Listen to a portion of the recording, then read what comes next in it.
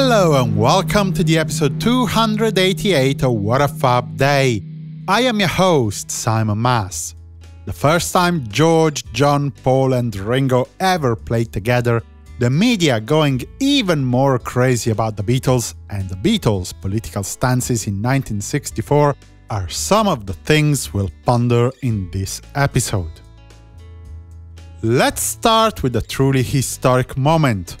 On the 15th of October 1960, the de facto manager of the Beatles, Allan Williams, visited the band in Hamburg, West Germany, where they were having their first residency, alternating with Rory Storm and the Hurricanes on the stage of the Kaiser Keller Club.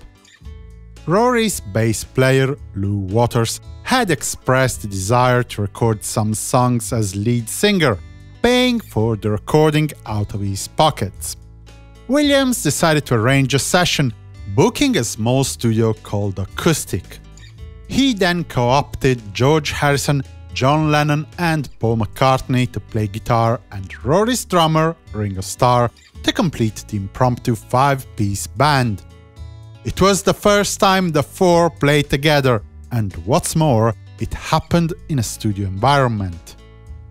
Allan Williams himself, Stuart Sutcliffe, bass player of the Beatles, and Johnny Byrne and Ty Bryan of the Hurricanes looked from the control room as the quintet recorded a version of George Gershwin's Summertime.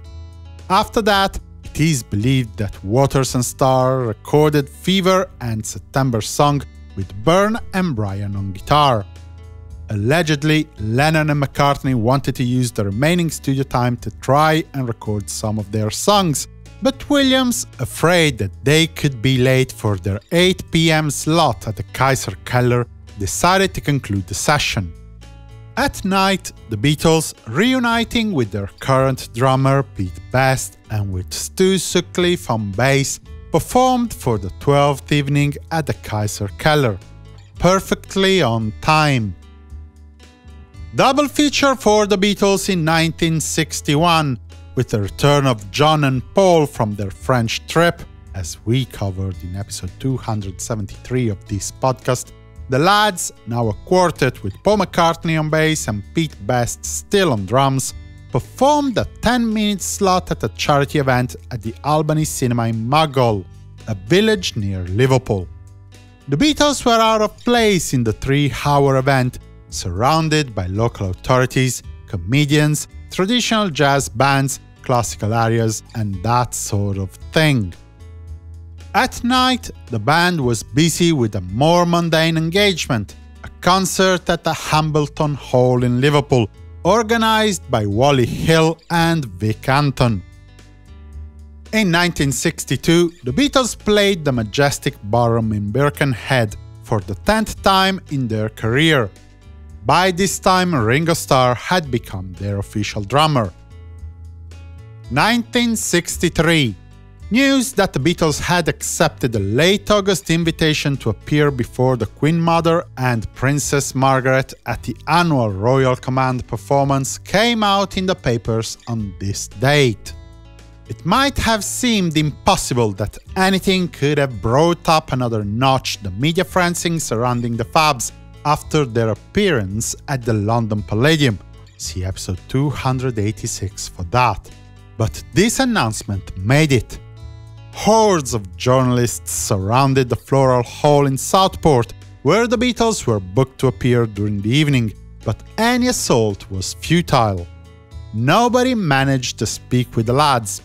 Or did they? Derek Taylor, future press officer for the Beatles, recounts how he managed to meet the four in his 50 Years Adrift book. Taylor himself candidly admits to stretch the quotes he collected to get a slightly better story, so, as with many other Beatles stories, we cannot really tell how much truth there is in what he says. In 1964, the Fabs were live at the Globe Cinema in Stockton-on-Tees to perform 2 shows for their current British tour.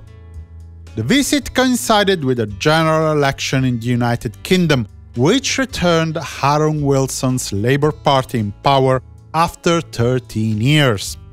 The Beatles were asked about their voting intentions during an interview with a Stockton-on-Tees TV reporter, but they dodged the questions all the time. The interview was broadcast on the 16th of October between 6:35 and 7 p.m. for Northeast Newsview. Let's close the episode with yet another White Album studio session in 1968.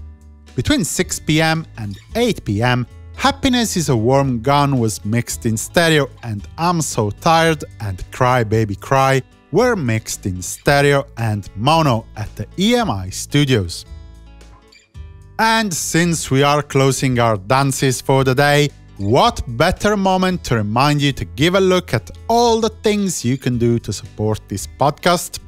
Head to www.simonmas.com/support and choose how you want to get involved. On that page, you'll also find a link to the NFTs of the deluxe version of What a Fab Day if you want to acquire that. Thank you for any help you will want to give me.